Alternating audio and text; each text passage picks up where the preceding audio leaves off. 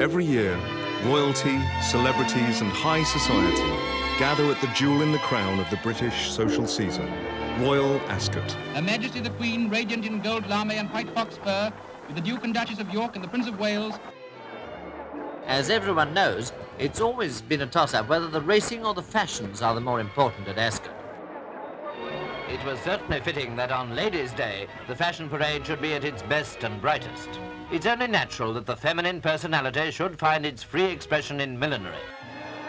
Charming pictures of the royal racegoers enjoying the first Gold Cup day of Her Majesty's reign.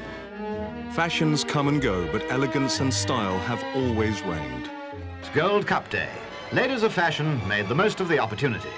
The sun shines and the breeze blows, a combination that makes the selection of just the right hat a trifle difficult.